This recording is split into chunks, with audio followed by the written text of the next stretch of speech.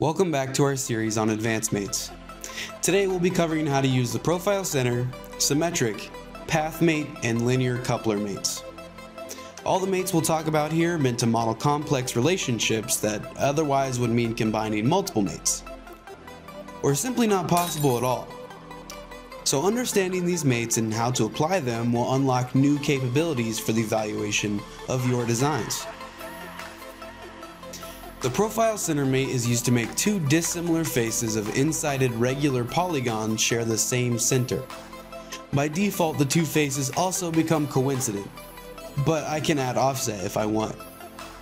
I can also lock rotation just like a concentric mate. The faces must have an unbroken outer edge except for chamfers or fillets. Internal cuts are no problem either. But if you want to use the profile center mate on an irregular polygon, create a regular polygon sketch to encompass the face and make the sketch instead. Profile center mates are invaluable for end caps or base plates at the assembly level. A symmetry mate is used to force two similar entities to be symmetric about a plane or face. It's important to note that the symmetry mate only forces the selected entities to be symmetrical and not the entire component. Like this component, I can make these main faces symmetric, but the components will remain upside down to one another without more mates. Symmetric mates are especially useful when you need to maintain symmetric motion, like say on a hydraulic car lift. A path mate makes sure that a point on your assembly can only be moved along one specific path.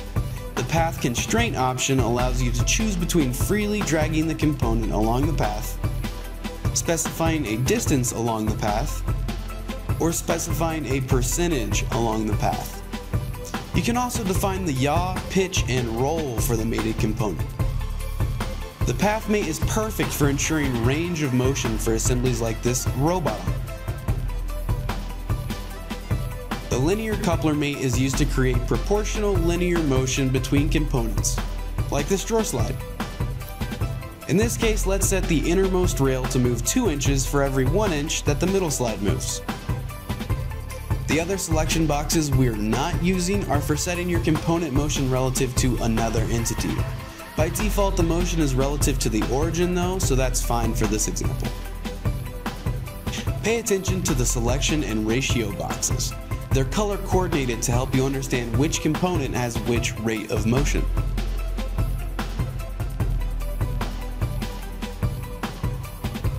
So the profile center and symmetric mate add design intent to your assembly that otherwise might not have been possible, while the path and linear coupler mates unlock your ability to validate extension length or range of motion even with those complex relationships.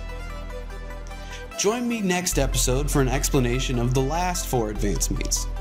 That'll be the cam, slot, hinge, and universal mates. See you then.